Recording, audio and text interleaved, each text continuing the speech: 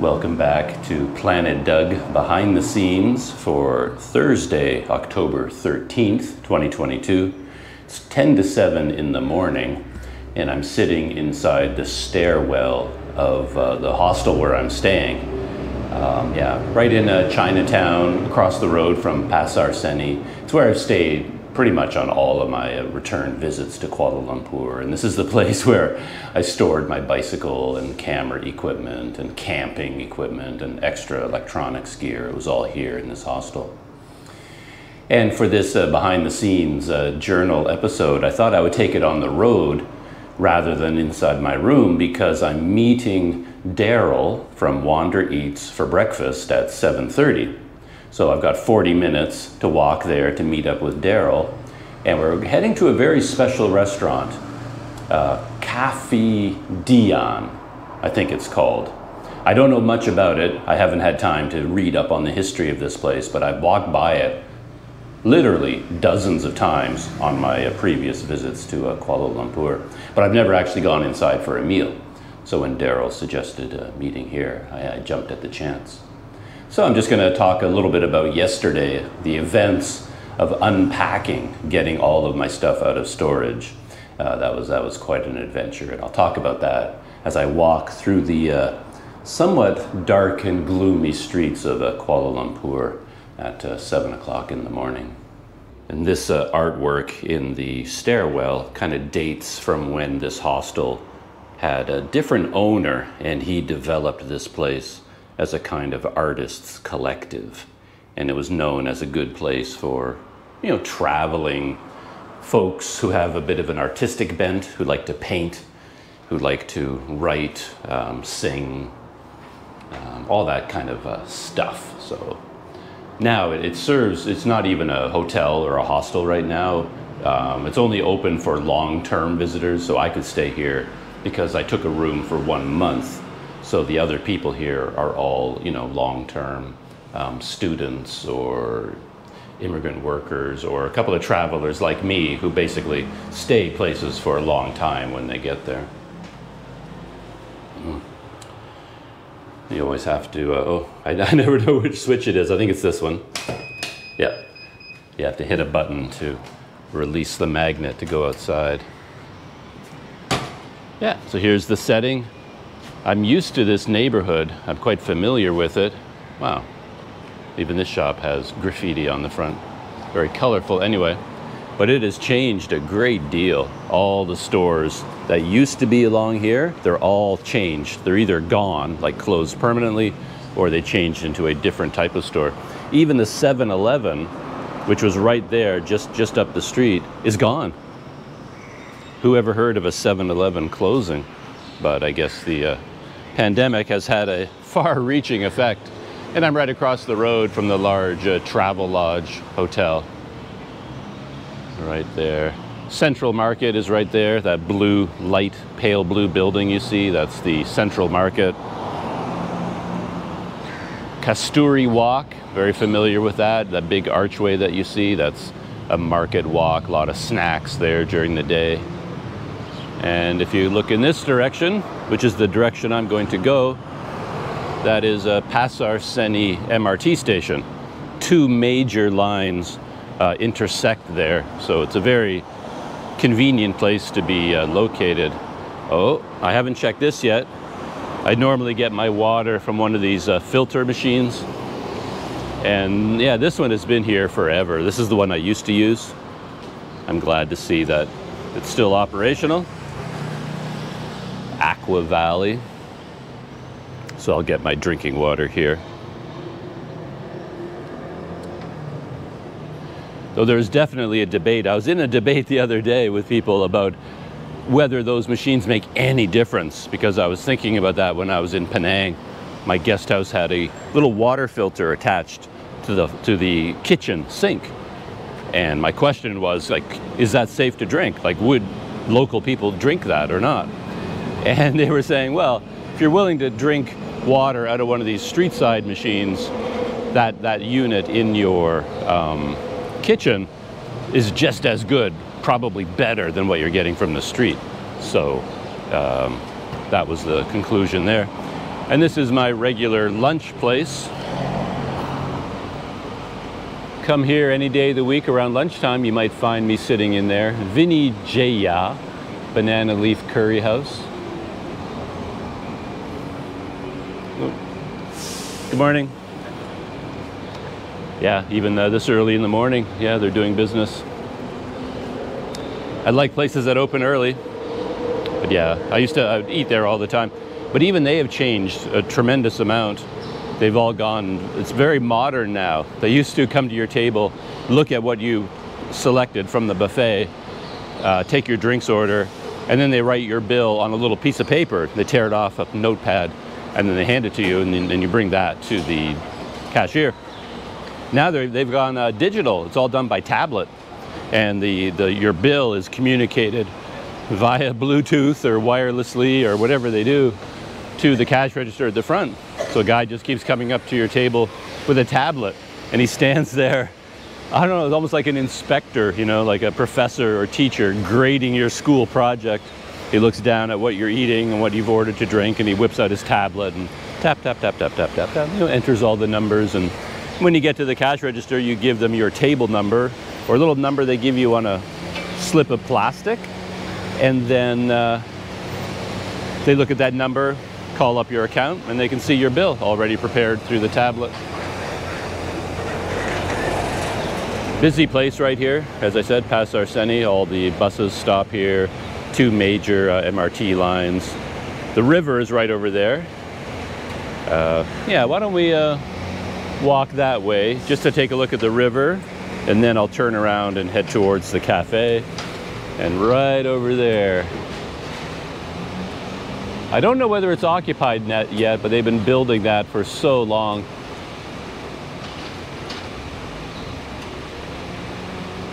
Pretty amazing. I never get tired of looking at that building. I saw it when there was no glass on it. There was just the metal skeleton, and then it took them so long to actually, you know, put all the glass in place. Yeah, I'm always amazed at these giant buildings. Yeah, another corner restaurant here. Your basic restaurant, Old Kasturi Kopitiam. Yeah, when I see a place like that, it makes me feel like I'm back in Penang. Makes me feel like I'm there.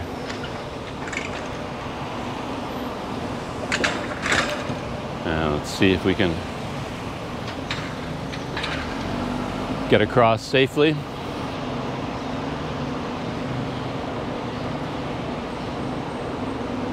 So one more view of sort of my neighborhood. This is an interesting place here. I've always wanted to get a room here, the Rumah Tump Angan Starlight. I just think of it as the Starlight, but I don't even know if they take walk-in guests or whether it's really long-term only. You know, maybe they're just apartments now. It's not really a hotel. It just looks like a hotel when you look inside the front door.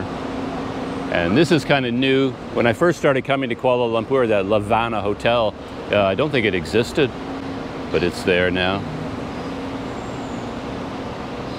You can get all these free bus services come here.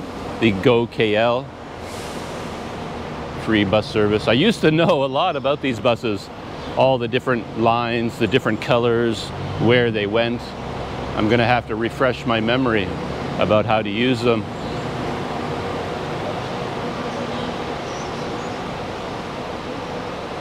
And they look different from the regular, you know, rapid KL buses. There's one over there, red and blue decor, color scheme.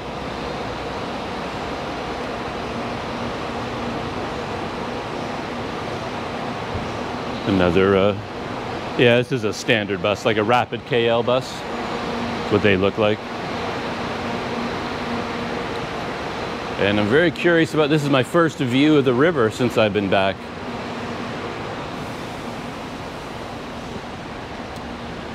And there's the central mosque, Masjid Jamek, is right over there. This is the post office building. Yeah, this river, if you call it a river, and it is a river, but they've turned it into kind of a canal now, right? but it changes dramatically. In heavy rains, it rises very, very high, very quickly. But as you can see, even when it's low, it's carrying a lot of water, moving quickly. And I've walked up and down this river quite a bit. And you do get some homeless encampments underneath these areas here, sleeping at the side of the river, but they have to be careful, of course. Monitor the weather, because the river rises, they get flooded out and they have to go somewhere else. Make sure they stay ahead of the floods.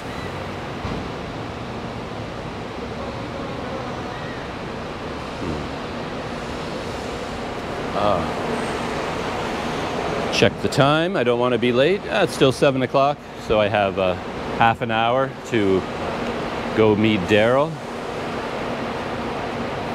There are a few things in life I despise more than me being late for anything, so I try very hard not to be late. I plan ahead.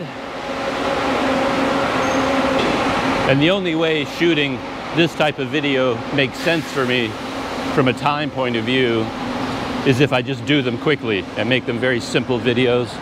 I just turn on the camera, start talking, leave the camera running, and when I stop talking, I turn it off. Okay, and that's the video. So very little editing. I'm not going to be adding little snippets of information or music or trying to be a YouTuber, you know. This is just me talking. Because the thing is, every morning, as I've mentioned, I write in a journal anyway, like an hour, hour and a half at a minimum. And I thought, well, I can take that hour and a half and use it to shoot a video just as well. So that is what this experiment is all about. Yeah. So yesterday, yeah, things worked out pretty well. I had to get in touch with the manager of my guest house. There's no staff where I'm staying. There's no desk. There's no one there because we just look after ourselves. It sort of functions more like an apartment building now than a hostel. But the manager is in a little shop down on the street below. So I went to find him. Very nice guy, very friendly man. I was happy to see he was there when I popped in, and he knew. We'd made arrangements beforehand. I said I'd come find him in the afternoon and he could open the storage room and I could get all of my gear out of there. So, yeah, I don't know about all these traffic lights. Let's see. I've got a... Oh. I think if I want to cross in this direction, I have to push this one. Let's see what happens. But if there's no traffic, I'll just dash across. Yeah, I think I'll just do, you know, when in Rome. But yeah, this early in the morning, there's not a lot going on. It's an interesting neighborhood, as I said. Tallest building in Malaysia, right up there. Hotel Mandarin Pacific, right over there. Got a 7-Eleven on this corner, and right over there you can just make out a temple tower. That's a Hindu temple, very famous one, the Sri Mahamariamman Temple, same name as the one in Penang that I just visited. But a lot, like Lucy in the Sky is here, very well-known eatery, some very well-known guest houses. I don't know if they're operational anymore. And right up here, above 7-Eleven, a bit of a complicated story, but my original, when my guest house used to be an artist collective, this was the place. It was called the Bird Nest Collective. But then the owner moved his operation from where I am now to here. And I just heard the other day that he sold this place as well. So it's not open anymore either. I imagine that's another effect of the pandemic.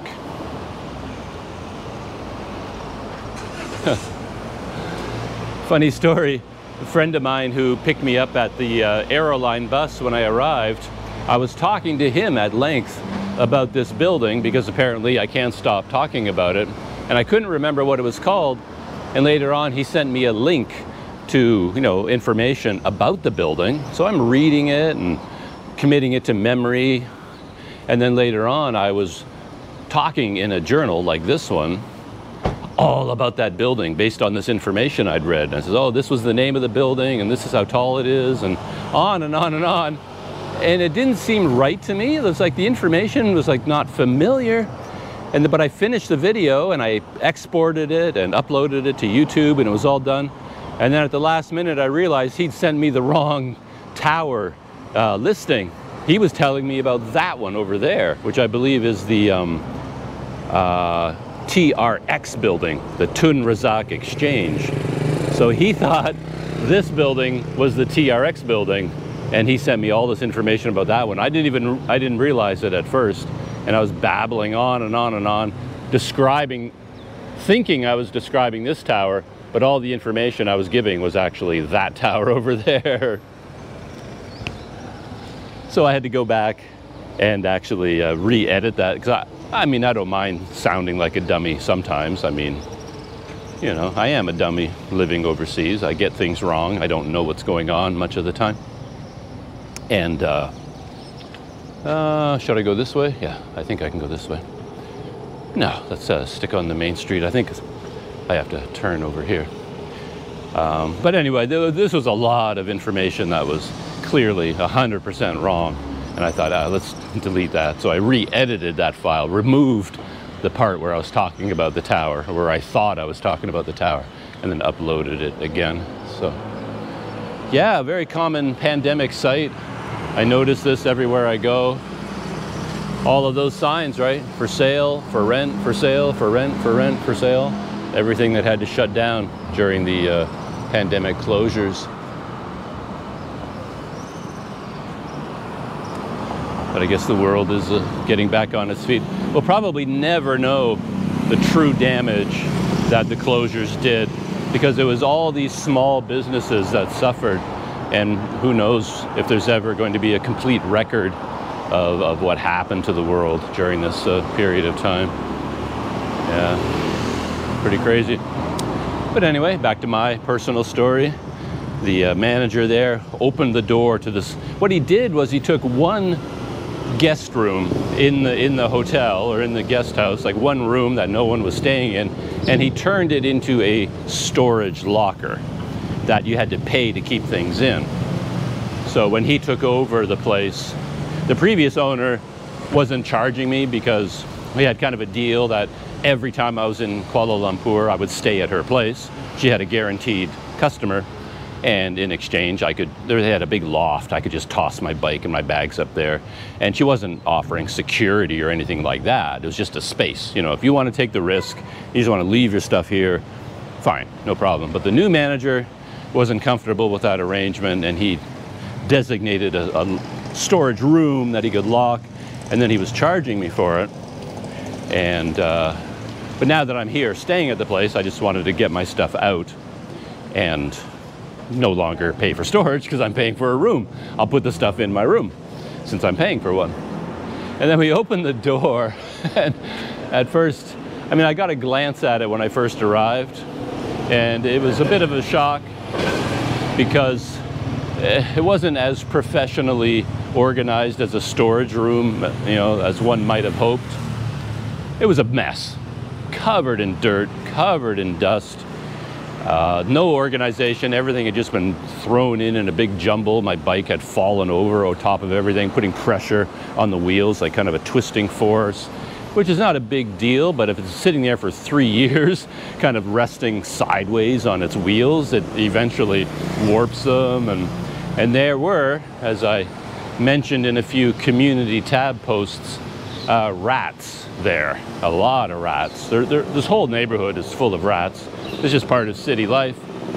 And the rats had gotten into that room, and everything was covered in rat droppings. All my boxes, my bags, my bike. It was just like a carpet of rat droppings. And oh, I'm a little bit lost now. I thought I knew where I was going. I'm gonna have to stop and do a quick little map check. Turns out I was right the first time. I was going down the right street. Never second guess yourself. If you think you're heading in the right direction, you probably are. Yeah, Cafe Dion is right around the corner. Just got a message on WhatsApp from Daryl. He is OMW. I don't know short forms, abbreviations. Oh, yeah, on my way. Oh, yeah, he is OMW, on his way. And he'll be here by 7:25, he said. He's a man after my own heart, very precise. Yeah, lots of interesting places here. Again, part of the history of Chinatown, the history of Kuala Lumpur. You know, here, for example, Malaya Garden, very famous place here for breakfast. Ho Kao Hainam Kopitiam, you can see, you always know the famous place. The lineup, and as soon as you see a big lineup of people, it's like, ah, famous. They don't have famous in their name, but they could have. This is new to me. Look at that.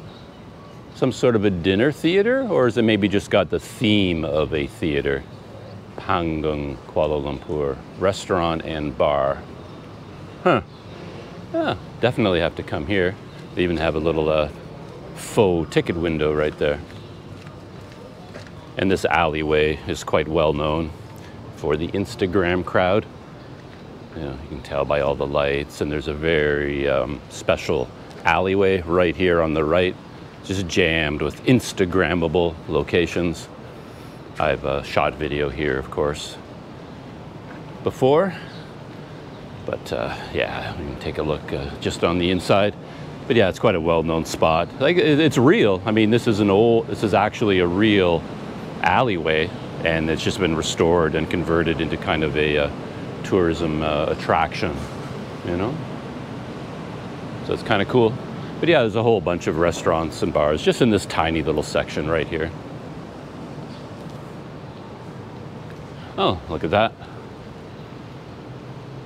Movie posters. Godfather, The King of Kung Fu, Titanic. Oh, it's interesting. They took the modern movies and put up posters as if they were old films. 7 Year Itch, Godzilla, Once Upon a Time in the West. That one I don't know, Girls in the Night. The Big Boss, I don't know. But all the other ones I know. Well, The King of Kung Fu, I don't know that one either.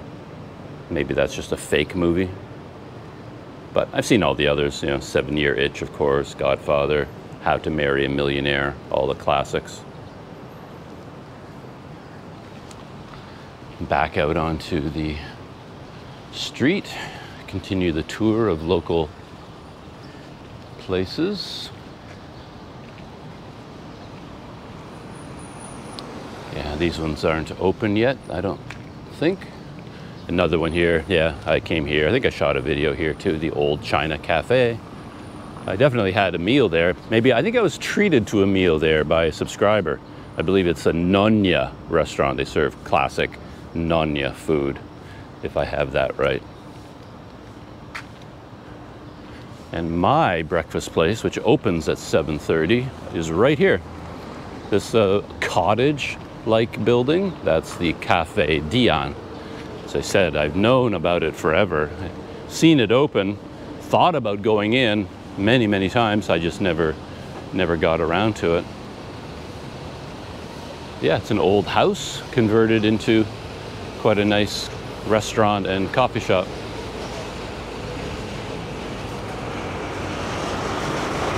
Yeah. 7:15. I have a few minutes to finish my story. I think I was at the point where I was describing rat droppings. But yeah, everything was covered in rat droppings. And the manager of the place, I was curious to see what his reaction would be. Personally, if I were offering paid storage to my guests and I left it in that condition, I would be a little bit embarrassed. I certainly would never let it get to that state.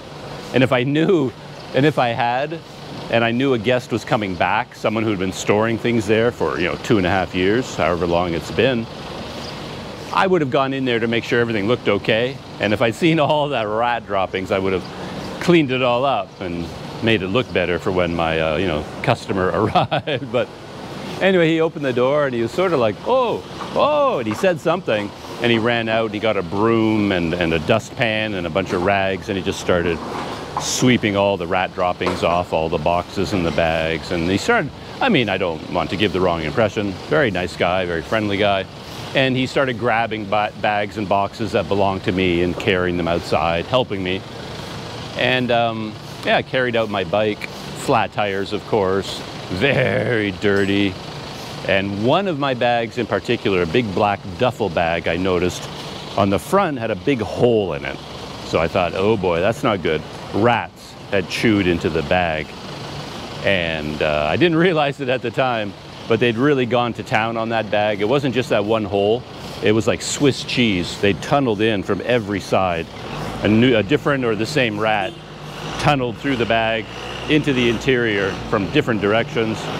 And then, in order to find the food, because it turns out I had left a couple of packages of instant noodles inside the bag. I did it without thinking. I knew better. I've lived, you know, long enough in my life to have made every mistake there is to make. And I've made the mistake in the past of putting food inside a bag and putting it somewhere.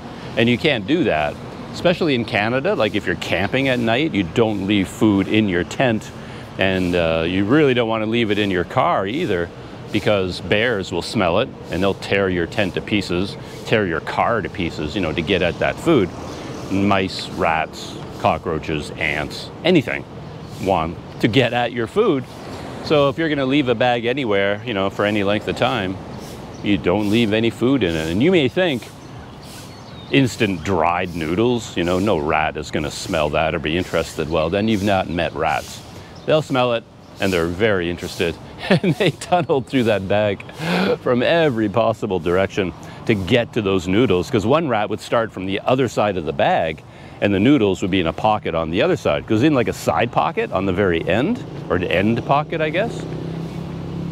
And if they entered the bag from the other side, you know, they had to dig their own tunnel through the bag to get to it.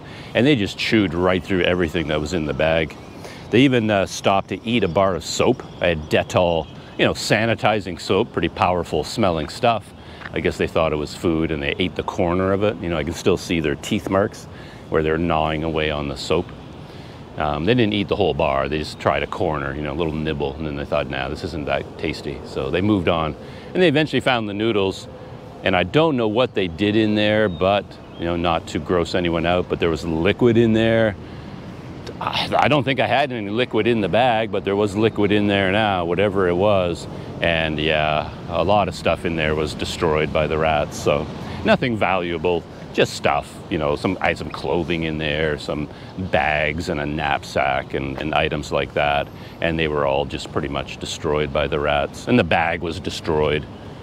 But I was lucky because I also had a very expensive bicycle trailer in there. And the trailer has a metal frame, but then it has a fabric bag, you know, wrapped around the frame. That's what makes it the trailer. And you attach wheels to it and pull it behind your bike. It's very expensive, made by a company in the Netherlands. I had it shipped here. Haven't used it nearly enough to justify the expense. I need to go on some long bike trips in order to justify owning a piece of gear like that. But I thought if the rats chewed into my bag, my duffel bag, oh man, what have they done to my trailer? But I guess by accident, I was going to say I was smart enough, but I wasn't. I was just lucky enough that I did not store any kind of food in my trailer bag, and the rats hadn't chewed any holes into it. The material of the bag, everything felt a little bit like it had been in storage for 3 years, a little bit, you know, my poor trailer, all of my stuff just felt like it had aged dramatically. Yeah, it just didn't feel like it was a relatively new trailer.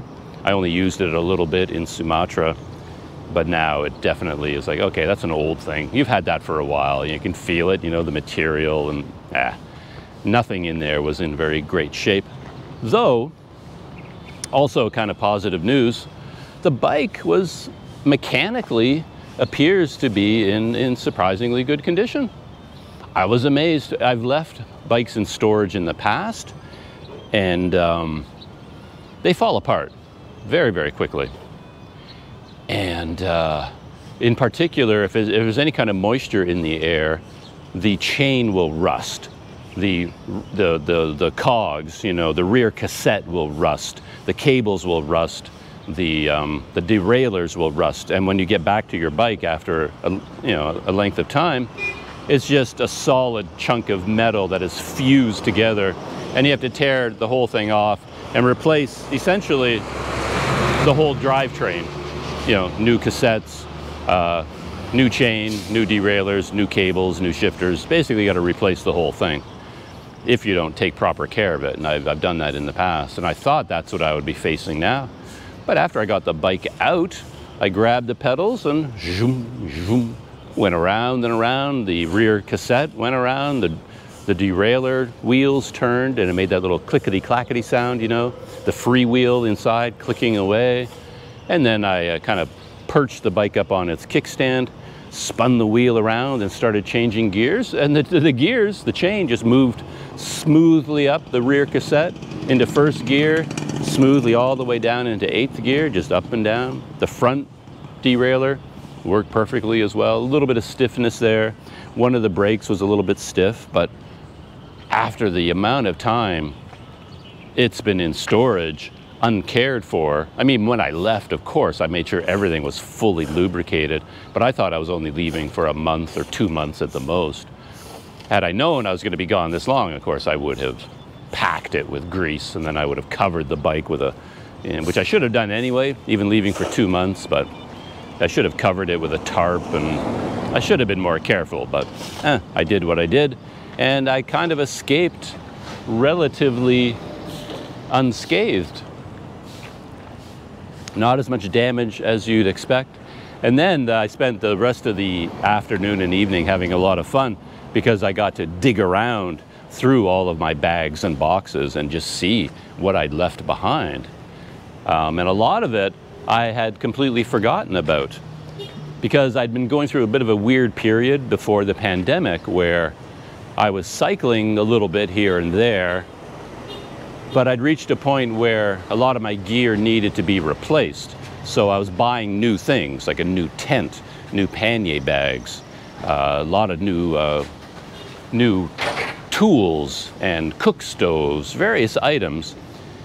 But I still had my old ones because I was leaving things in storage, and I wasn't sure the new ones would work out. So I didn't want to get rid of the old ones until I'd broken in the new ones. So I kept planning to, go on a little bit of a bike ride, maybe around Malaysia, back to Sumatra, using all this new gear. And then once I figured out, do I like the new gear or is the old gear actually better? And I would, basically figure all this out and consolidate it. So basically I had boxes of old stuff that I didn't need anymore, duplicate stuff, and my new stuff, which I had actually never even used yet.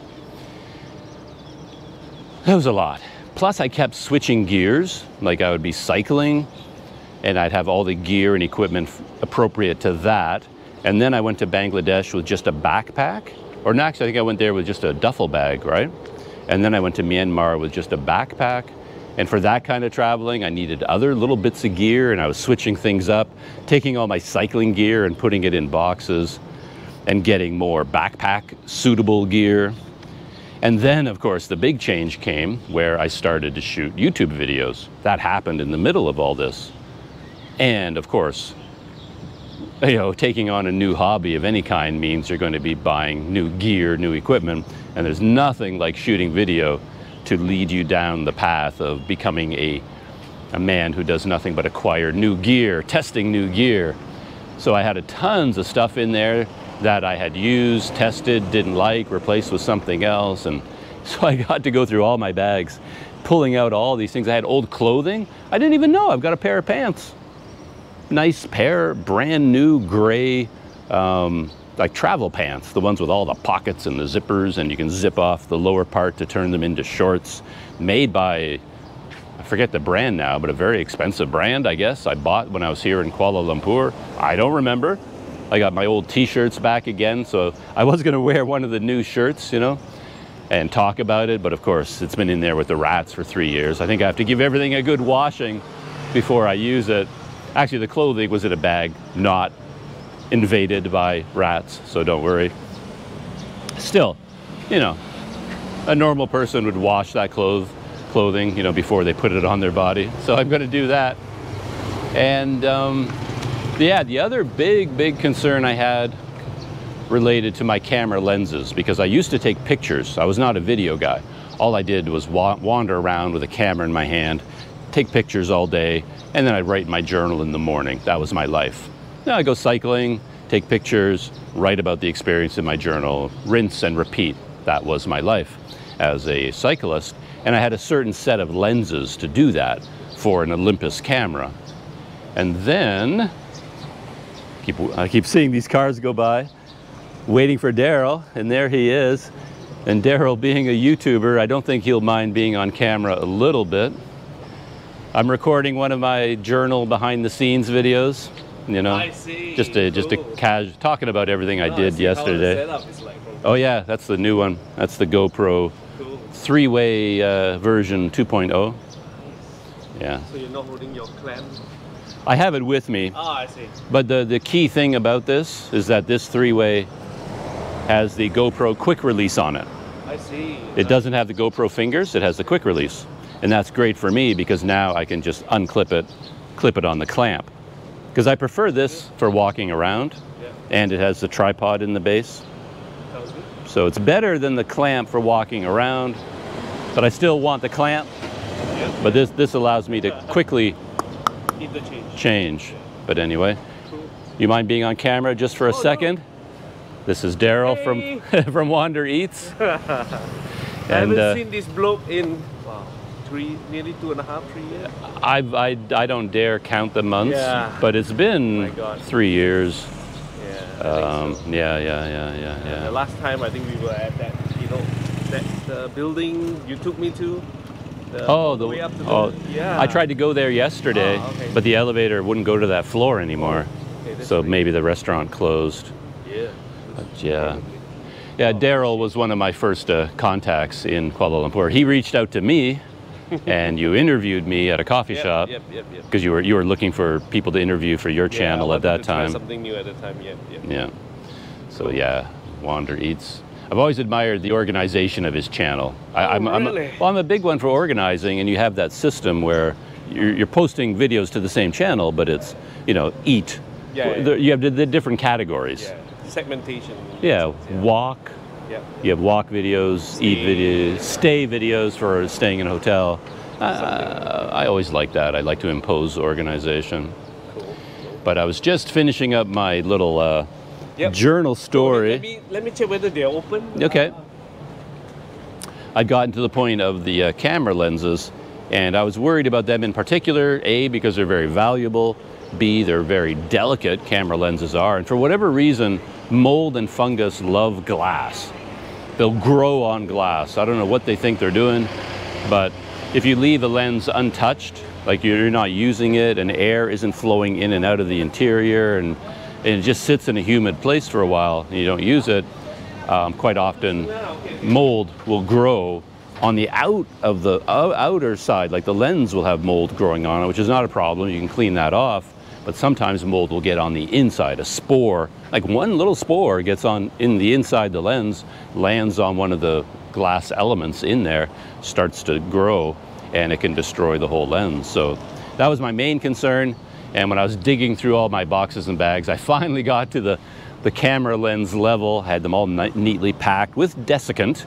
You know, that desiccant that keeps everything dry. You know, I'm not a complete dummy. I got some brand new desiccant and put it in there with the lenses and had it all sealed in a nice little airtight, not airtight, but a, you know, relatively airtight container box. And yeah, I looked at them very carefully, and on one or two I saw some fungus on the outside, cleaned that off, but as far as I can tell, perfectly good lenses. You know, they didn't suffer, the focus rings move smoothly. Yeah. So all in all, things could have been worse. Let me put it that way. But it was a fun day. I kept finding so many new things in there. It's like, oh, I knew I owned this, but I didn't know I still had it. Like an iPod Nano, you know, a music player, which was like a huge part of my life for a long time. And there it was, my Nano, still loaded up with tons of some of my favorite music. I just had to charge it up, and it works. Yeah, it works perfectly. I have it in my bag right now, my little Nano. And yeah, yeah, I could go on. There's so many things that were in the bags, in the boxes, so many things I could talk about. But I'm going to leave it there. And I guess I'll round out this video with a little, you know, look on the interior, our breakfast. Then I might go with Daryl to his new company's offices. He sent me a message about that. And I might add that to the end of this video, this little journal. So now it's straying into a real Planet Doug video as I show you new things in the city. But yeah, as I said, this is kind of an experiment. All right, let's go catch up with Daryl. He might already be inside ordering coffee without me. Can't have that. To go into a restaurant here, for the most part, you still have to be masked up. They prefer it if you are. It makes other customers feel comfortable, makes the staff comfortable. And of course, once you're sitting down and eating, you can take it off again. But you know, you do the thing that society wants you to do from time to time. So here we are on the outside. Here's the name, Hainan Cafe Dian. And again, I don't know the history of the place. No pork, no lard. Oh, here we go. This is, I don't need a lot of history, but here we are. This building is in British style design. It would have been the old post office, a double-story building with Malay and Tudor style architecture built in 1911. And in the old days, when transportation is not convenient, each time when the steamship arrived at Klang Port, the authority will transmit telegrams to Kuala Lumpur. Okay, I wasn't quite sure why they're talking about that, but it was the post office. So this is where messages would come in when they sent them by telegram. This was like a communication center. Yeah, so it's got some real history, the building itself. And now we have to find out. So what's oh yeah. Looks like it classifies as a famous place. You just look for the lineup, you know? And if there's a lineup, yeah, they've done a nice job with the entrance. You know, little decoration up there. Made it look quite fancy.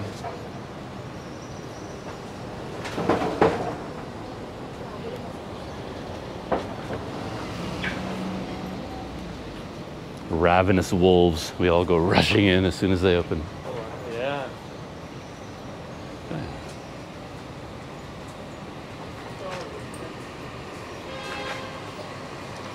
Good morning. So yeah, the interior. Look at that. Very nice. Very guarded. Have you come here before? Yeah, I think 3 times. Okay. Why don't you pick the seat? Well, you know me. I always pick the worst seat. Oh my God. It's what I just do it. I have a habit of doing that. Let's have it here. Perfect seat. I probably would have sat somewhere else. So there's Daryl's choice. Perfect seat. Yeah. It is nice. You have a seat over there, and you can set up your camera here if you like. Yep. Look at that.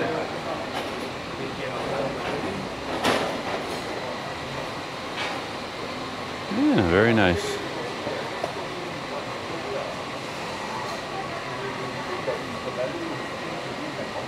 Oh, technology. Yeah.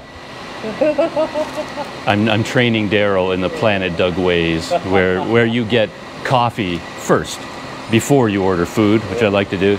And he's training me in the modern world where to order from your table, they have a QR code on the table. So he's scanning the QR code, and now it pops up a menu for this place, and he can place an order, and I guess it will magically be whisked here by genies or something. So you have the full access to the menu there? Yeah, full access as well. And you can just place orders? Correct. And you don't ever have to speak to a human being? Exactly. So that's the whole idea. This became very popular because of the pandemic. You needed to be, what's the word?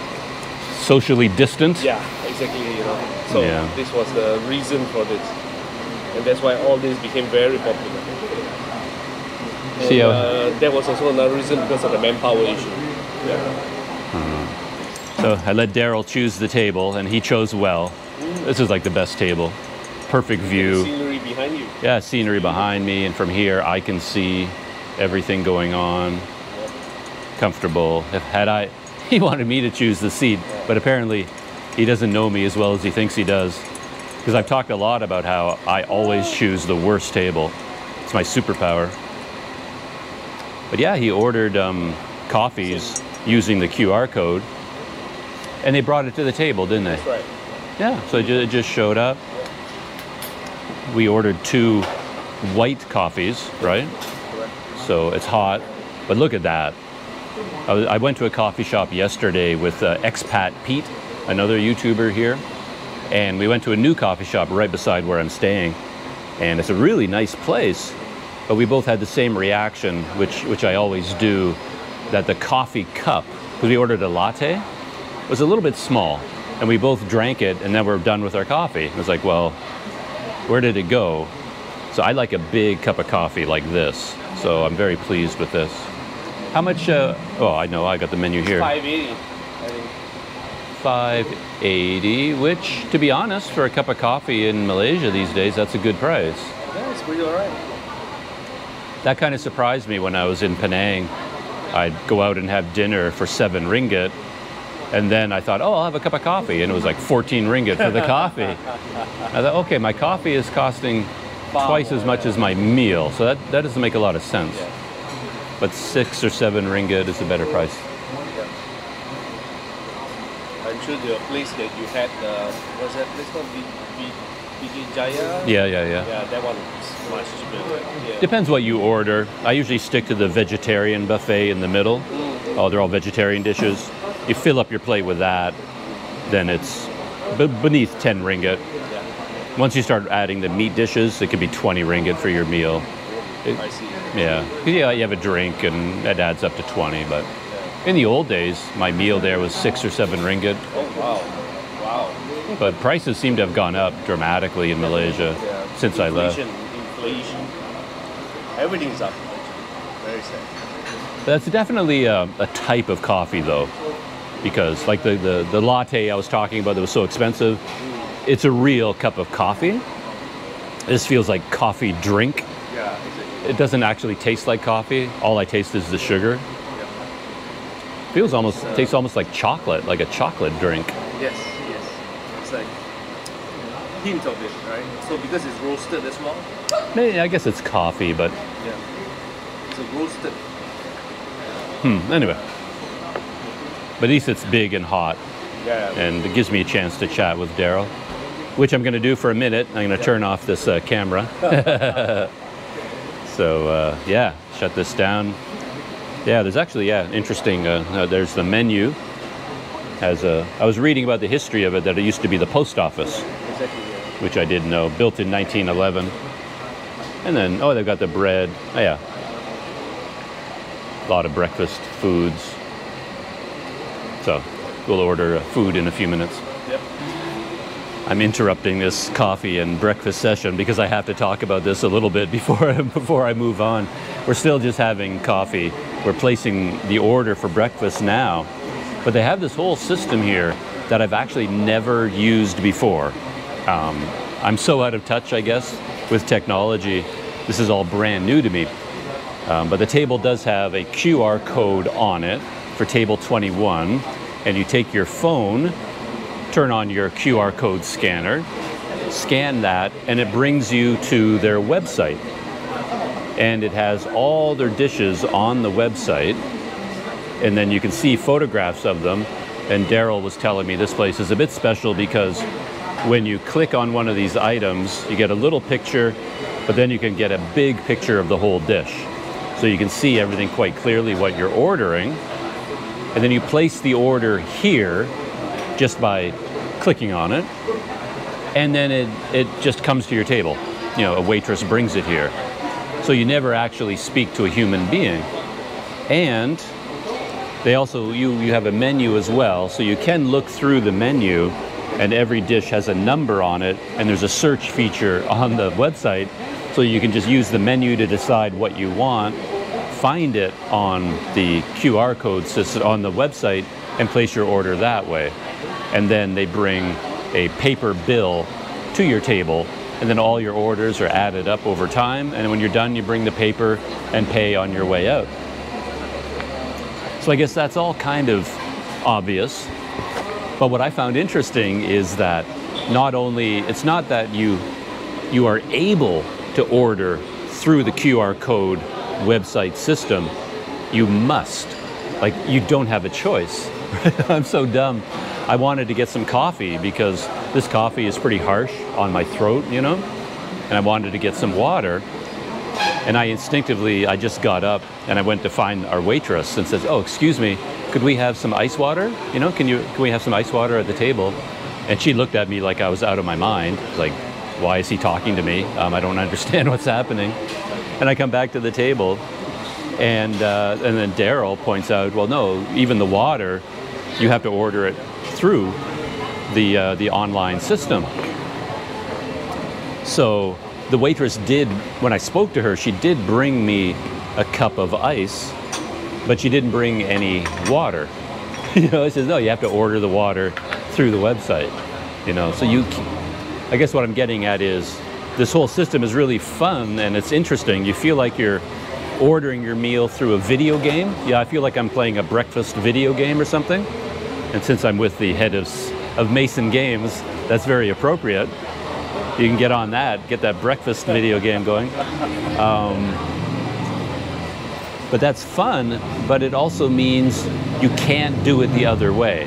Like, at no point can I just go up to anyone here and ask a question or place it. It's all done through the machine. But I find that interesting. Impersonal. It's impersonal.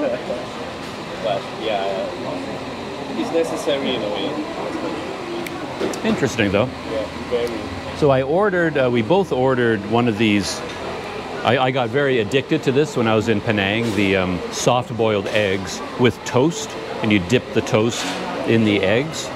But I didn't see that dish on their menu. They have they call them, oh, no, it's not what I was expecting at all. I guess, oh, you have to break it open yourself. Correct, exactly. So it adds to the fun. Oh my God. I have to work so hard here to order my breakfast. I had to go to computer class to figure all this system out. And now, I thought the eggs would come in a bowl ready to go, but they came in this plastic tower with hot water, which is good, I guess. It's keeping it warm for you. I don't want to spill the water, but there are my 2 eggs, and I have to crack them open and put them in the bowl myself. And I didn't see any of that toast, though. Like the toast that's all chopped up into squares with a pick on it. You know, you can do it one by one. I ordered some other kind of toast, or Daryl did. I just keep shouting things at him. You know, I want this, and he's inputting all the orders. It's good to have Daryl in your life, you know. So, yeah, I guess that's what I'm going to do. I'm going to dump these eggs into my bowl and see what's going on with that, and then wait for my toast to arrive. One thing is, I'm always perplexed when I come here, is that I do not know whether this is ready. Oh, okay. Is it ready? Can we crack it now? Or? I think it's not boiling anymore. Yeah, so it should be ready, right? It's as boiled as it's ever going to get. I think so as well. Then my other question, if it's already all done, why put it in this contraption? Right. Oh, there you go. So that, okay. The chicken floss. Okay. Okay. Chicken floss. Okay, there it is. I did notice on the website and in the menu, they do have a little disclaimer that says photographs are for illustration purposes only. Because I do admit that when this showed up, I looked at it, oh, that can't be it, because it looks like kind of a flat croissant. But on the menu, it's bursting, like it's like inches thick, and you can see all the chicken. It's just like a big, so it's not quite as enticing as the photo. So that's mine as well? Yes, should be a margarine. Okay, so this is my margarine toast, and I kind of wanted it all cut up into squares to eat with the eggs, but I guess I can dip it in a little bit at a time. Yeah, that'll work. Look at that. It's all, yeah. That'll work. That'll work. All right. I'm exhausted. I haven't eaten yet. Of course, it's my own fault. who talks this much over breakfast except a YouTuber, right? So, It's so hot. hot. Yeah, that's why okay. hold it with this. I usually do that. This has disaster written all over it. I can't hold on to it. It's too hot. Yeah. You try to hold it on the Yeah, maybe I'll do it that way. Yeah, But I have to crack it open on something, and it's soft boiled, so this thing's gonna go spraying in all directions. Yeah, there we go. It looks exactly like the eggs from the May-Kasa hot spring in May-Sot. Like I would always go there to boil the eggs, and no matter how long I left them in the hot spring, they would never actually cook. They would never become hard-boiled. fully. They would end up like this. I see. Soft. And then when I talked to people about that, they said, well, that's how we like our eggs. Like in Thailand and Malaysia, liquidy for them is soft-boiled. Yeah. For me, that's not soft-boiled. This is just warmed up egg. It's liquid. It's really just, kind of liquidy. But if you combine it with toast dip, then it works out. All right. I didn't cause a mess or anything.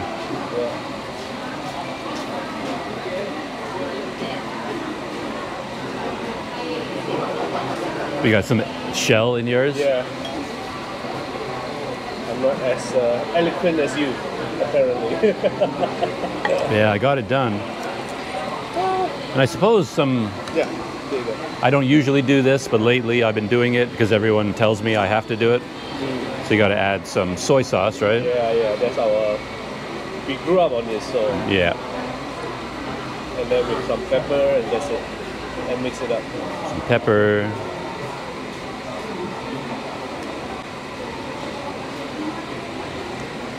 Mix it up.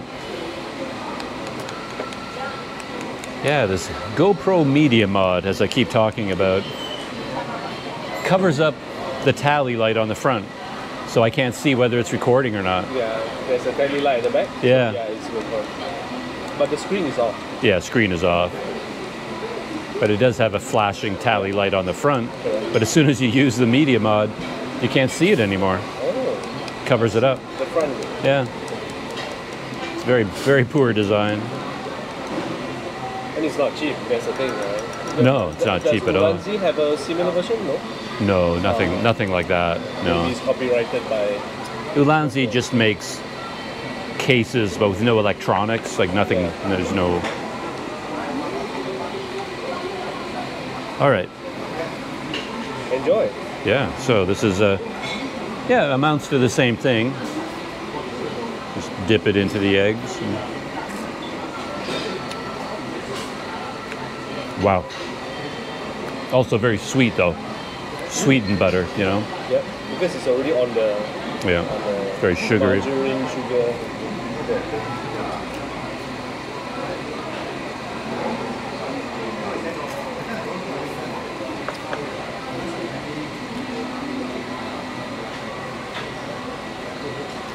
And I guess you can eat it like soup as well, you know, just sort of. That's very true. It's a bit like Rocky, you know, the movie Rocky. Yeah. He drinks, very famous scene, like 10 raw eggs all at once. Yeah. So it's a bit, I mean, this really is just raw egg, just warmed up a little bit.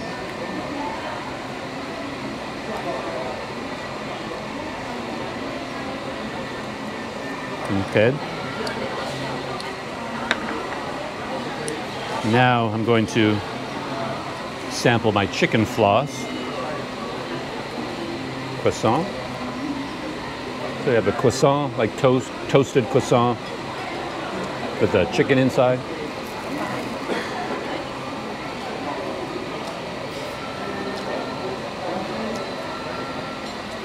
It's also sweet. It's full of sugar. Oh. Oh my goodness. My God.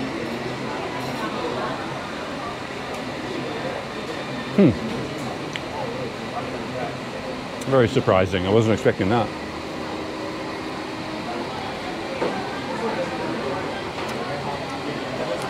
Well, I've got my sugar intake for the day already taken care of. So I like this place a lot. Really interesting place. Once you figure out the ordering system, that's a lot of fun. I think it's very efficient. Though, typical Planet Doug review eventually boils down to, would I come back and would I order this again? I guess I have a two-part review. I would come back. It's not for me. You prefer this? No, I can switch with you because it's just pure toast. There's nothing in it. Oh, no, it's all right. Sure. I'll suffer through what I ordered. But I would definitely come back here. Very nice place. I like it a lot.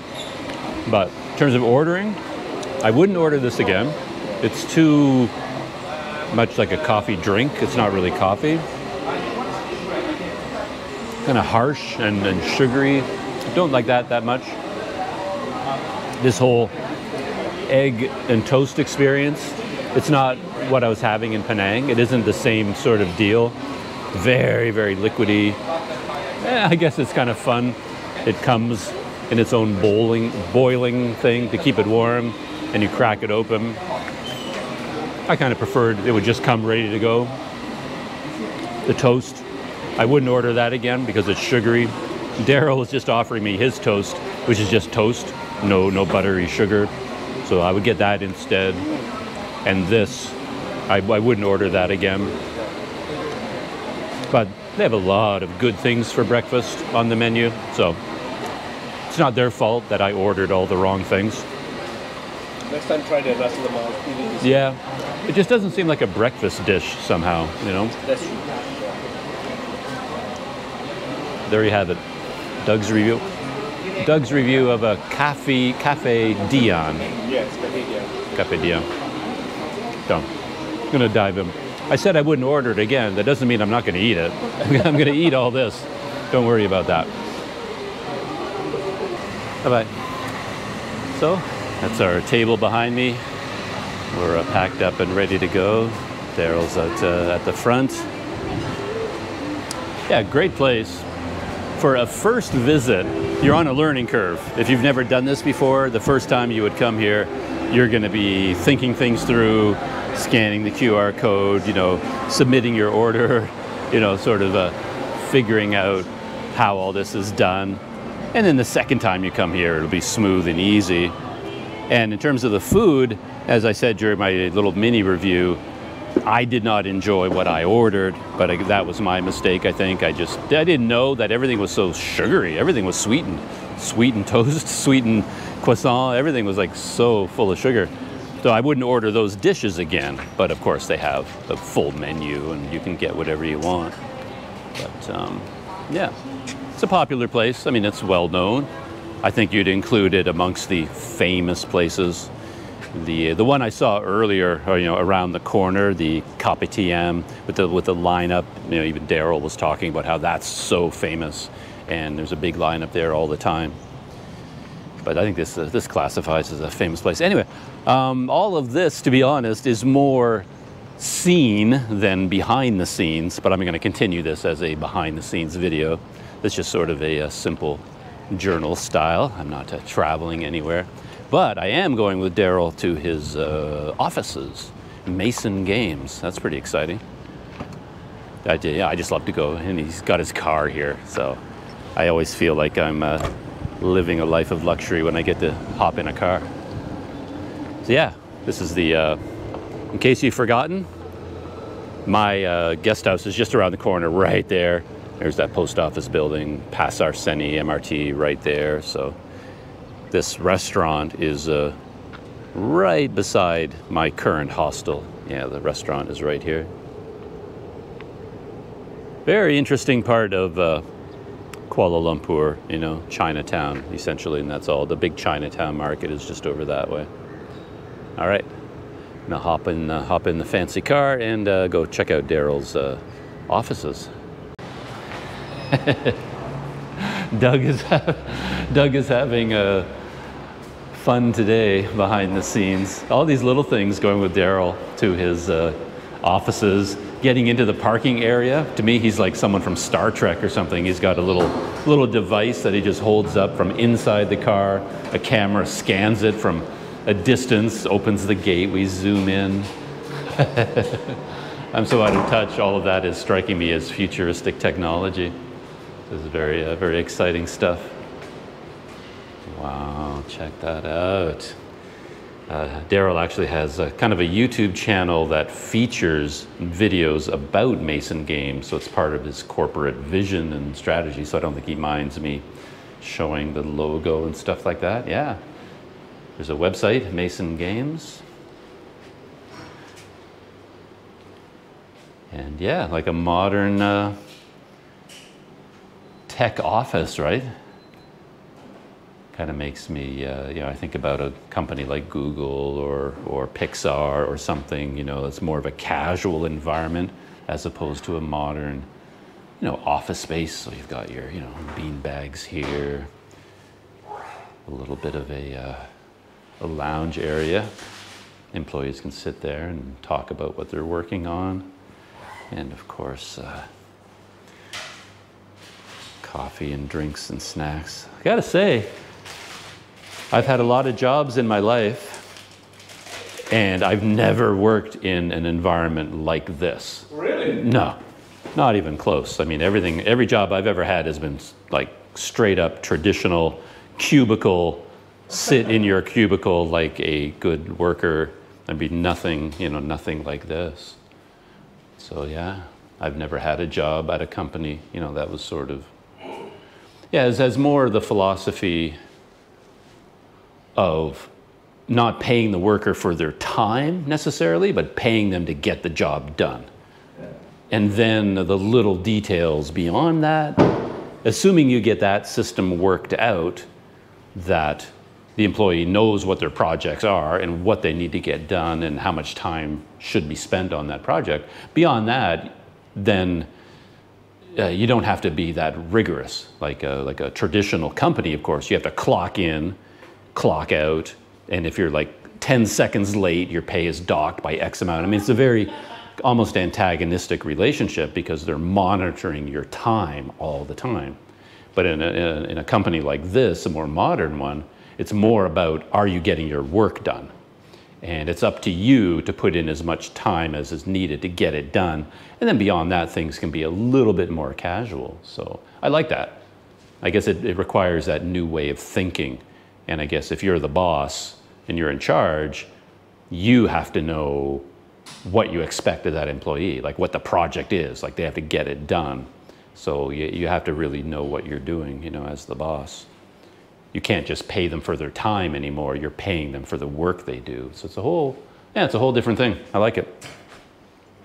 And if I were a Mason Games employee, you know, I'd be walking back and forth from the coffee area all day long. It's like, Doug, another cup of coffee? Yeah, that's what powers me.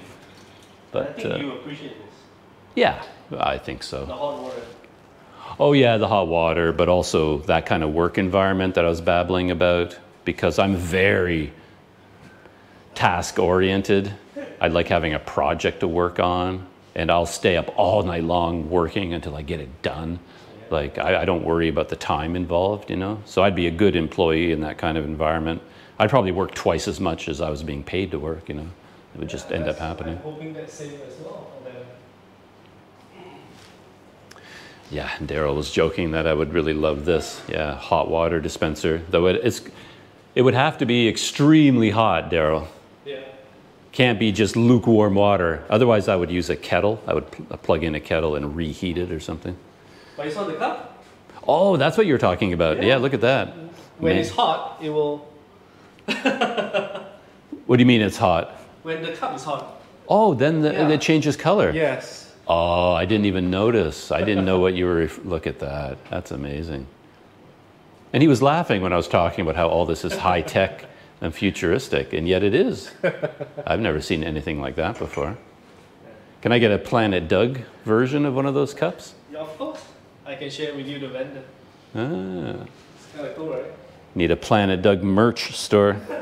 I wasn't expecting to do quite this much filming on this little morning trip, but this is also interesting. This is the Mason Games meeting room, and Daryl is just saying that sometimes he'll watch a Planet Doug video on this screen here. And as he was joking, you know, I shoot everything in 1080p now. I experimented with 4K, but it's just way too much work. And I don't have the processing power in any of my equipment to handle it, really. So everything is 1080p, and he says it's usually fine on a phone, but once you get 1080p on a screen that size, yeah, it starts to break down a little bit. And employees are here with an open seating plan, so when they have work to do, they can sit anywhere they like, just as long as they're, you know, working, so they can choose whatever computer or station. They probably all have their own laptops and bring it home at night. And he was saying that they could even sit poolside. So in the building itself, I guess there's a pool somewhere, and they can just grab their laptop and go sit by the pool and work there. Again, as long as the work is getting done, what does it matter where you're doing it, right? But of course, a traditional company, if you're not sitting at your assigned desk, they think you're not working. So, yeah. Yeah, very interesting little detour here for me. More and more interesting things, because where we are, the whole place is called Velocity, I guess. Sunway Velocity. And Daryl was just explaining the layout, that there's 3 office buildings here, and they're all connected around this sort of courtyard area with all kinds of coffee shops, restaurants, you know, lunch, and, you know, convenience stores, any kind of stores. And then they're all connected with the Sunway Velocity Mall. So you basically got it all put together here. Office, you know, workspace there, all those giant towers, connected with this courtyard, connected with parking, and then connected with a shopping mall. Very convenient for workers. And then, as this sign says here, there's a direct link to 3 MRT stations as well. So when Daryl founded this company, you know, Mason Games, he did a lot of research into where to put the offices, and I guess, you know, all those things. And this is one of the reasons? Yeah, exactly. I was thinking that would be absolutely key, you know, to be close to MRT stations. Oh, and I guess that's what the whole complex looks like from up above, as swimming pools.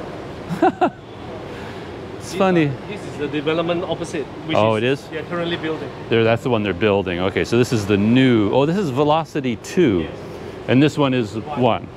Okay, so this is Sunway Velocity 2. It's not completed yet, but this one is very similar, you know.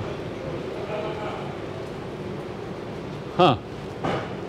Just so funny to think that the work environment has evolved to this stage where it's so utterly different from any job my father ever had, any of my uncles, me.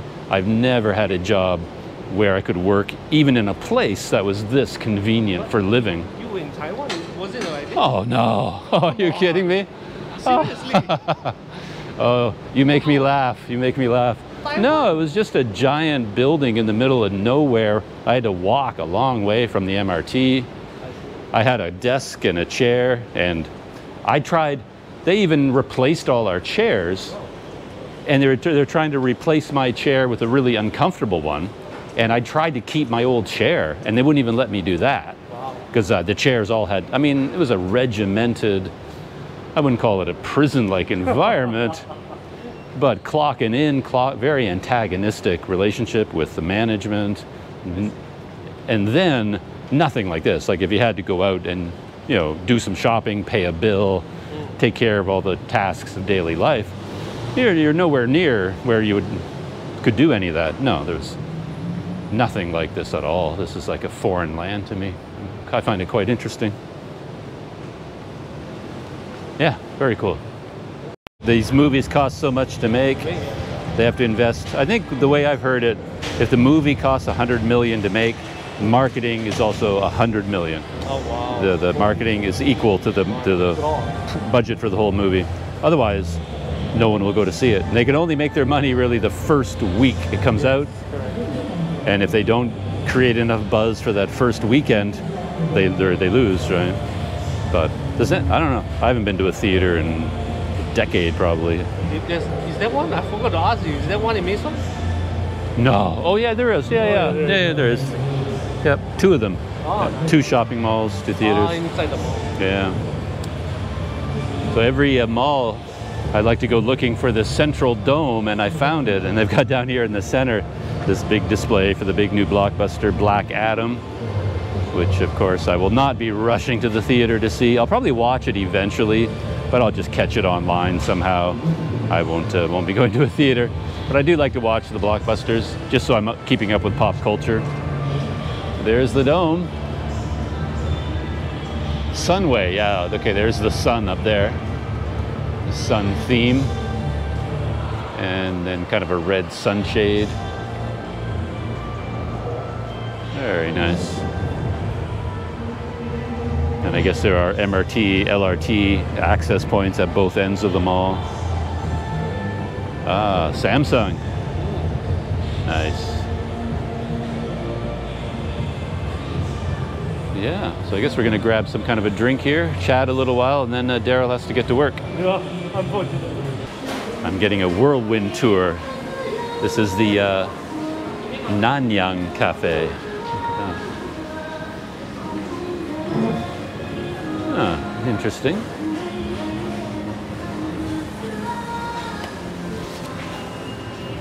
Kind of a Chinese style diner. Yeah. Like a 50s diner, but yeah. Chinese style. Daryl says the coffee is really good. So I was thinking, do I want another coffee? Oh, yeah. But maybe I will, just because the coffee I had this morning was not up to expectations. No, it didn't have that coffee feeling. Yeah. So maybe I will do that. But they do have, yeah, all your standard hot and cold drinks. No point going over the menu. A lot of desserts and lunch foods, you know, club sandwiches, French fries, burgers, and then all kinds of Chinese food. Big menu here at the Nanyang Cafe. Off. Mask off. It's one good thing about the mask. If there's one good thing about it, you get so much pleasure taking it off. Yeah. It's like, oh my God, yeah. Feels so good. I've started massaging my face lately, and it feels so good. I'm just sort of like, oh man, it feels so good. Yeah. You can probably get face massages somewhere in the world, but I've never done one. Yeah. Anyway, gonna have to. I have to focus and order here. There goes my host for the morning and the titan of industry, Daryl, on his way to Mason Games. Yeah, he's got to go get work done. Okay, I'm just back at the dome, looking up at the sun.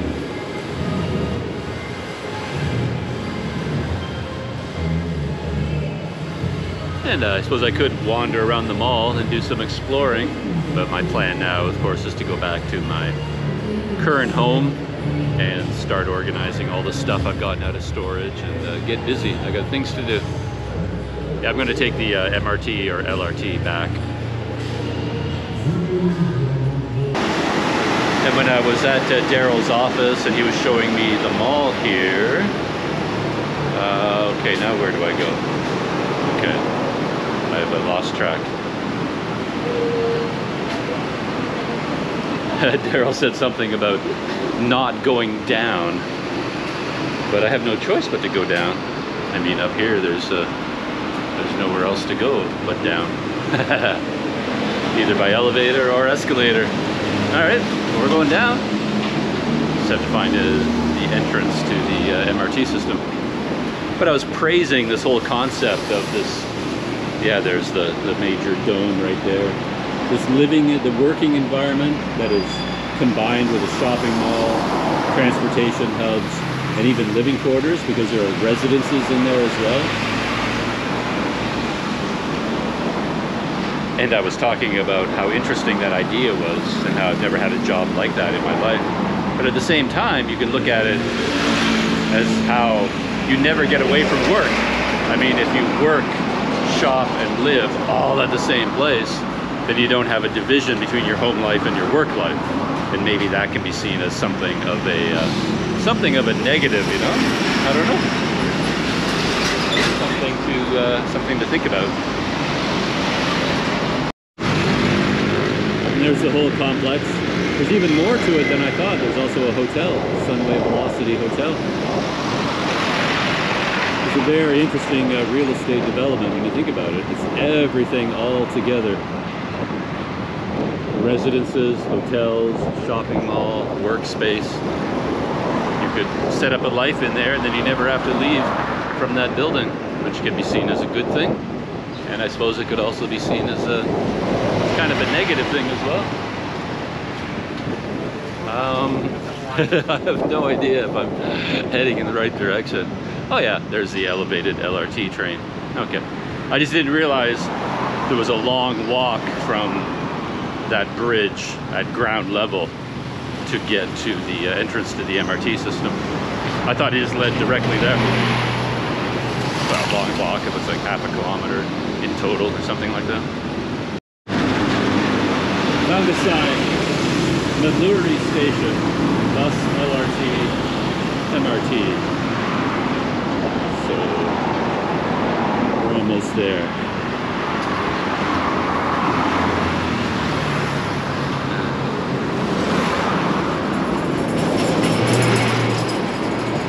That's one thing, as I was digging through all my boxes, uncovering all of my gear, I found all my old maps, like my maps of the city. I've got them all in my knapsack here. This is my map of the MRT system.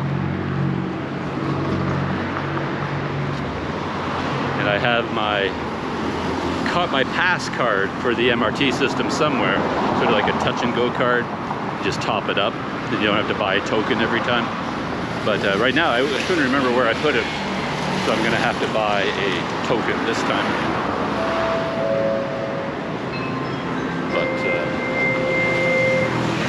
Yeah, I'm gonna look at the map and see which line I want. I've got a map here. It took me a while to locate Lavalier. I'm not that familiar with it, but that's it here, Lavalier Station.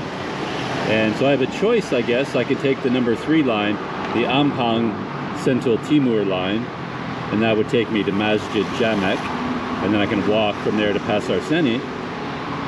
But I can also take this line, Kajang Kwasa Damansara line, which will take me directly to Pasar Seni. So it seems like that's the way to go. And I think that's the MRT line, the underground line. So I'm going to try that first. 1, 2, 3, 4 stops. And I think to get there, I have to go into this station to go underground. I think the other one is the above ground line. But I can't go wrong, really. It looks like both, one will take me to Masjid Jamek, and the other one will take me all the way to Pasar Seni. So, say goodbye to the outside world. We're going to become an underground dweller for a while.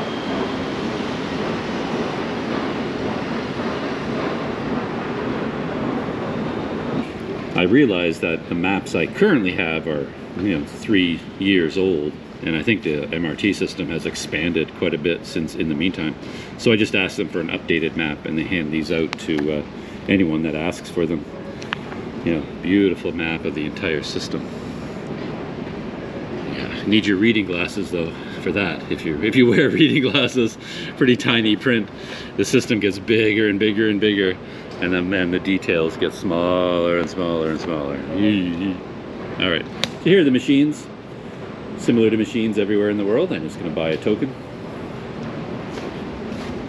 I'm here in Lavalier, colored red for convenience, and I want to go in this direction towards Kwasa Damansara to Pasar Seni. And that is, yeah. I do find the naming system for the subway lines confusing here. Like, I know this line, I ride on it all the time, but to this day I still don't know what it's called. Like, what is the name of this line? It's not the green line, the blue line, the apple line, the pineapple, but it doesn't have a simple, clear name. I think it might be the Kajang line, maybe, but I can never get that clear in my head. So, English, you can reload your card, buy tokens, that's what I'm going to do. And here, like, you have to choose your line, and that's where things get confusing for me. Because there they are there. The different ones, and I guess that's mine, number 9, Laluan Kajang, so I was right. But I guess you can type in the name of your station here, that makes it easy. So So I just start typing Pasar Seni, and Pasar Seni comes up. This must be the Kajang line. So single journey token, Maluri, Pasar Seni, 220. Attention, it is mandatory for you to wear a face mask at all times while at the station and on board the train. Let's break the COVID-19 chain together. And here we are. A classic YouTube video of the token. I didn't film the actual inserting of the bills and notes because I needed hands to do that. So we'll just go through the turnstile, touch our token right here, and it opens up, and away we go. And I saw a sign here about what, I think I needed platform 2 to go my direction.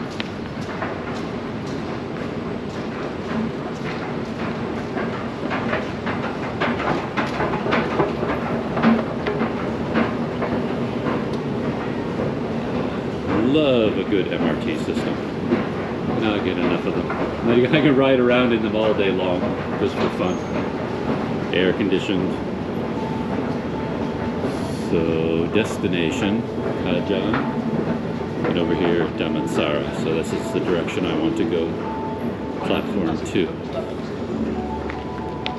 And this is handy. Down on the platforms, they have a sign like this, divided into 2. The whole line is duplicated on each side, but it's pretty clear to tell what's going on. This is very intuitive. I like this system a lot. You can just glance and you know that all this is grayed out. Sila pastikan keselamatan anak-anak Anda pada setiap masa. Terima kasih. Loud announcement. So those are all grayed out, of course, meaning the train has already been here by the time it arrives, and then it arrives in Maluri. And the ones that are in bold, in black, that's where it's going. Destination Kajang. And then over here is exactly the opposite. Everything is grayed out at the bottom, moving upwards, and then it's heading towards Damansara. So when I see that map, that system, I find that very intuitive and easy to understand. Yeah, I like that a lot. My train is arriving right now, but here you can see the different lines. This is the Ampang line, Kelana Jaya line, Klia transit line. This is mine, Kajang line, Putrajaya line, etc. So those are the names of the different lines. You just get to know them, I guess.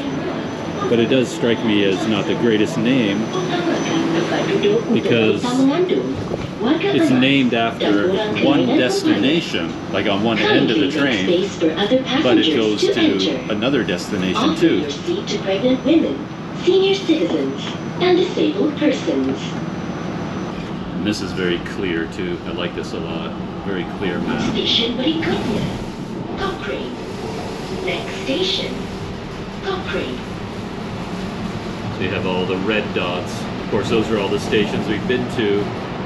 That's where I got on. And the next one is yellow. That's the next one we're going to with the arrow showing us we're traveling from here to here. And all the green ones are the direction we're going in. So it's very intuitive. You just glance at it and you can tell instantly what's going on. And I'm just heading to Pasar Seni right here. Anda akan tiba di Cochrane. Pintu di sebelah kanan akan dibuka. You are now approaching Cochrane. Exit to the right door. It's a beautiful modern train too, as you can see, just looking down the length of it. Really nice. Nicely air conditioned, clean and spacious. And at each end of the train there's a window. So from here you don't see very much on this end, of course, because we're down inside a dark tunnel.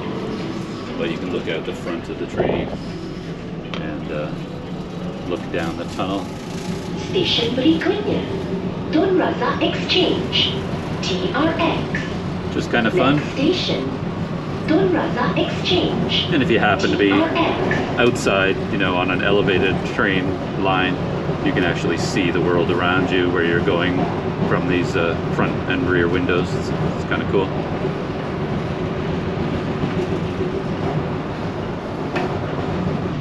Exit to the right door. Arriving at the next station. This is the TRX station, Tun Razak Exchange. One of the big towers of Kuala Lumpur is located here.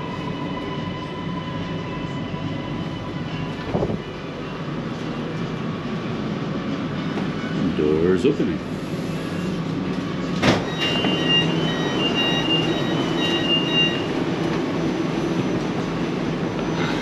I'm fascinated by the small things in life. Even a door opening automatically just, you know, fascinates me. It's funny. I was so busy thinking about the signage and the design of the MRT system, I completely missed that we were stopping at my station. I was just standing there on the train thinking about something, and I suddenly realized, oh, this is Pasar Seni, and I popped out. This is the, there you go, Kelana Jaya line. Funny, I was walking towards it, I was looking everywhere, like looking for the name of the line. Like when you see Pasar Seni everywhere, Pasar Seni Station, Pasar Seni Station. Yeah, I know that. What line is it? I finally found it. This tiny lettering right there. Kelana Jaya line. So that's what this is. Kelana Jaya line.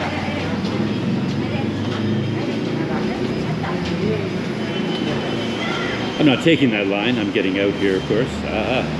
And we're right back at the tallest building in Malaysia. Look at that. Nice view.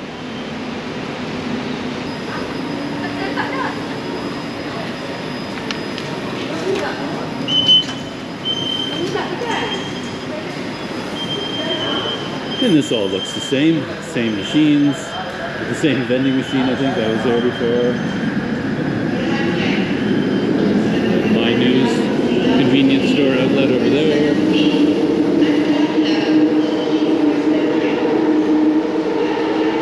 Yeah, this place has been here for a long time.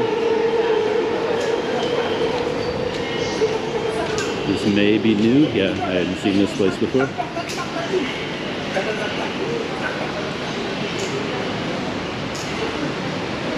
And we're right back where we started from, down by the river. And here we're right back at the free GoKL line, you know, the free bus. This one is the purple line. Yeah, that I think that always struck me as odd. I remember that now. I think all these are named after colors. This one, yeah, this is the purple line. But the bus itself is always green, right? It's always like, you kind of want to look for a purple bus, but it's the line that is purple. So if you look at a map of the system of the free bus, you see the purple line, but the bus itself isn't purple. I think they're all, I can't remember if they were all green before, but it looks like they're all green now. But they're great. Hop on them, hop off whenever you like.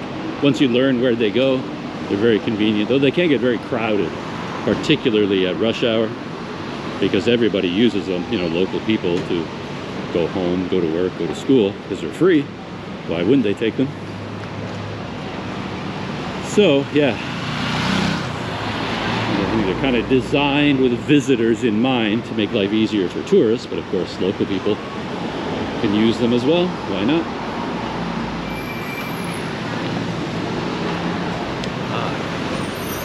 And I guess that is it. My journal behind the scenes video kind of spilled over into a regular touring the city video, but it is kind of a behind the scenes because very little of this is new to me. I'm just basically, you know, these are my old stomping grounds. I'm just sort of relearning all the things I already knew from having been here before. So it is kind of a behind the scenes video. It qualifies. All right, that's it. Shutting down. I didn't tell all my stories from yesterday when I was unpacking my boxes and bags and bicycles and digging into all of my gear. I have a ton of stories connected with all the stuff that I was pulling out of those bags and boxes, but those stories will have to wait until later on. Okay, shutting down. Gonna go back in and continue unboxing and stuff like that. And yeah, see you in the next video.